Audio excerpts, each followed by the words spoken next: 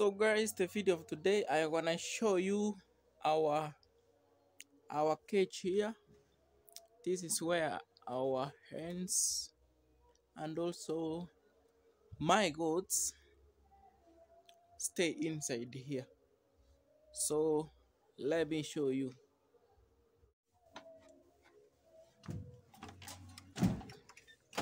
So guys,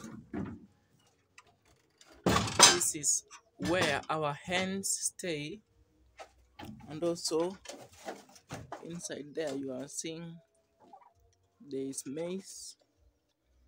They use those maize as food, and also here this is maize cobs, and also here is where we keep our firewood here. So here it can dry, then afterwards we use it for cooking. So guys, the lighting knows it is not so good. So there is where our hens lay eggs there, and also here is where our goats stay. Yeah, actually I'm about to clean this place, then I decided now let me show you. So these are they kids? What can we call them? Comment down below and tell us what are these. These are young ones of a goat. So there is our house. Then guys, if you can see well, there is our tank there where we harvest water from the rain. And also actually they are wondering what is this person doing. So actually these kids are 1 week old.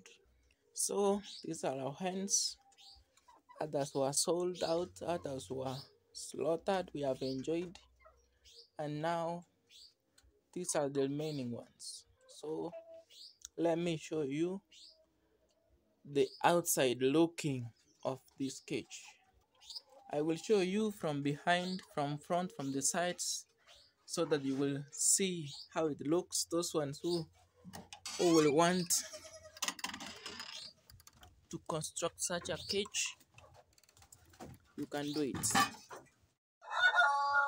So guys, this is the front view of this cage. It smells like that. Yeah, that is a wheelbarrow where we use to keep the goat's waste. Actually we use the goat's waste as manure. There before the goats used to stay here, and then because of wild dogs we saw that this place is not safe. Then we decided to bring them up here. They all stay inside there. So this is our tank. This is a small part. Yeah. So this is the side view of this cage. This is the back view.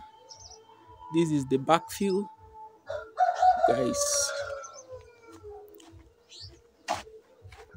Actually these are ventilations. This is called a wire mesh, the smaller one and the bigger one. So this is the other side view of it. So this is the top view of it. This is the top view of it. Those are maize grains we use to dry our maize up here. Actually guys, this is the translucent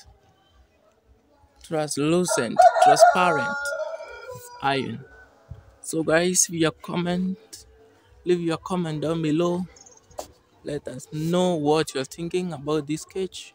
Thank you. Subscribe.